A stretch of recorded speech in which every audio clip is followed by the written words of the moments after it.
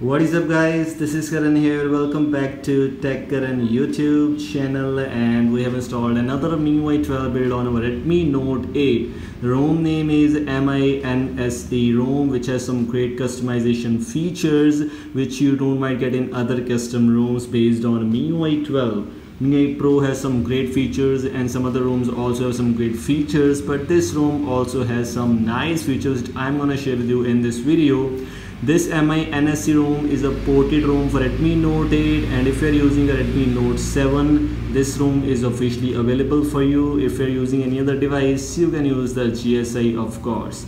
Make sure to watch this video till the end to understand everything. I'm gonna share with you a lot of things regarding this custom ROM which I have installed as a ported ROM on my Redmi Note 8. Now let's get started. Okay, so guys, first of all we're gonna start out with the home screen and the smoothness. If we talk about the control center, as you can see, it's super duper smooth. If we talk about this is super duper fast, and this is one of the smoothest ever build available for Redmi Note 8. But MiNSE ROM is seriously super smooth.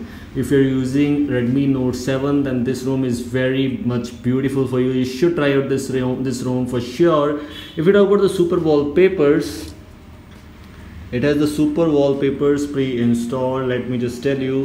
And this is how super wallpaper, and one of the best thing is super wallpapers are officially not supported for Redmi Note 8. And if you're using super wallpapers on any other of MIUI 12 based ROM on your device, you might get lags here, but fortunately there are no lags at all. As you can see, it's super fast, and this is actually the super wallpaper which is applied here. When you go to the home screen, let me just go here, go to the more tab, and this is the home screen, and we have some customization options. When you go to home screen, you have the option of choosing the classic option or with app drawer. I'm using with app drawer, which is working very much fine. You can customize your background here. By default it will be at system. You can choose a dark or light. From here you can choose a scroll bar, place new apps on the home screen, and these kind of things are very beautiful things at all. You also have some things like number of columns in a folder which you can customize. You can customize the home screen layout, which has a lot of things. You can choose up to 7:8 as a home screen layout. By default it will be at 4:6, so it all depends upon you. It is a just beautiful custom ROM with a lot of customization options. You can customize your -1 screen also, App Vault or Google Discover. You should try out this build for sure. Now let's move on to some. Okay, so as I already told you about the home screen customization and home screen smoothness, control center smoothness, now let's move on to the camera. We have this kind of camera, the stock ANX camera, which has some great features which include the video mode, pro mode, 48 megapixel cam here, and 48 megapixel is perfectly fine. Maybe yes, it is perfectly fine, you can use that. Video mode has some little bit of bug. Let me just tell you, if you record videos and just pause them, and as you can see, it's in green, so this might be the bug for you. This is the bug which I already listed in the description also, and also here in my videos, so just no complaints here. You can choose the ultra wide angle also, that should work definitely. That's everything else is just fine, just the video recording bug in my case. But you can use the G cam if you want to, so might be there will be no bug, but I'm not sure if you want to use.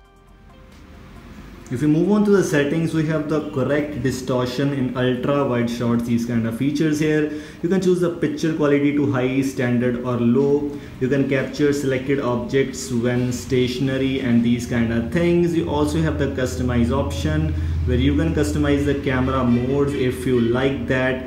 I obviously personally choose more panel, and this is just perfectly fine here. Let me tell you, this is the mode panel, and this works very smooth, and everything else is just fine here. You should try out this build. In the terms of smoothness and performance, this is super duper fine. If we talk about the theme store, we have this Chinese theme store as expected. You can customize the themes. You have the wallpapers option. We have dynamic wallpapers, ringtones option, fonts to customize, and at last icons to customize.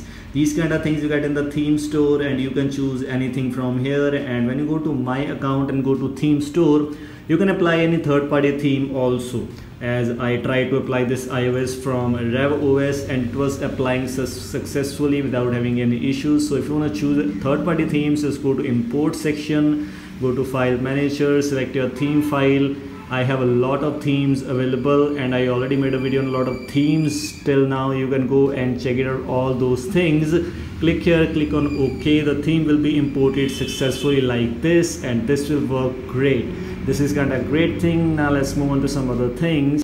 If you move on to settings, first of all, we will take a look at the About phone. This is MIUI version MIUI 12 2.2 by MINSE, and what you get here is first of all the latest August security patch with Android version 10 as expected. It's based on MIUI 12 latest China beta, which is Xiaomi EU 20.7.30, and it's based on Xiaomi EU, not exactly on China beta, but Xiaomi EU is based on China beta, so technically you can say it's based on China beta. SIM cards and mobile networks, WLA and Bluetooth connection and sharing has the same things, nothing else is here. You also get the always on display feature available, but unfortunately that is not working. But yes, Redmi Note 8 does not support the always on display, so it's better if it's not working, you should not use it also.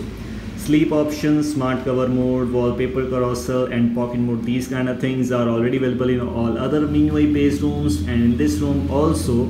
And when you go to shake gestures, we have these two gestures available, where you get the clearing RAM feature and the lock screen feature. You get just have to shake your device, and then if you enable the clearing RAM option, your RAM will be cleared just by shaking, or you can lock your screen just by shaking. This is kind of great thing, and these gestures are perfectly fine here. That's kind of great thing. Moving on to some other things.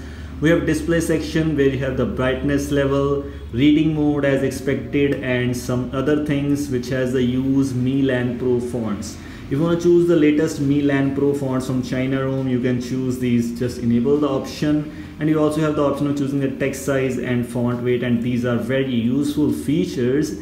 And if you move on to control center and status bar, you can use the new control center as I have already applied that, and here you have some little bit of customization options which includes the colored application icons, show connection speed, and you can also choose the network speed interval. This is by default maybe at 4000 something. You can choose it to whatever speed you want to choose, how much time it will take to update network speed on your status bar. This is what this thing is, and this is very cool thing and very useful thing for some of the guys.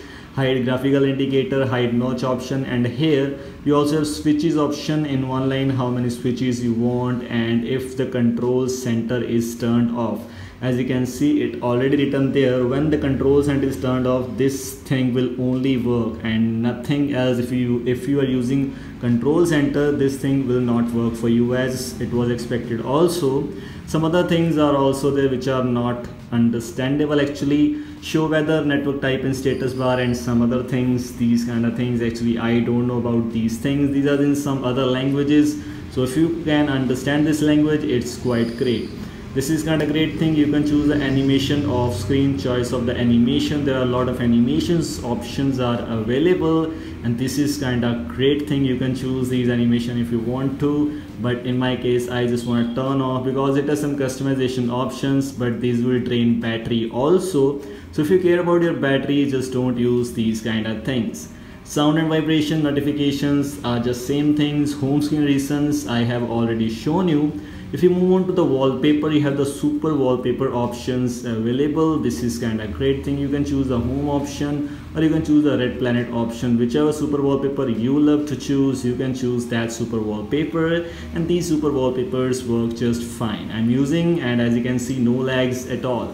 If you talk about the other things with the face lock, fingerprint, password, and this is kind of great thing, fingerprint unlocked without pattern after reboot. For some guys it's a great feature, for some guys it's a security flaw. In other words, like if you reboot your device, you can still unlock your device with your fingerprint without using your pattern. So in some cases it's good, in some cases it's not.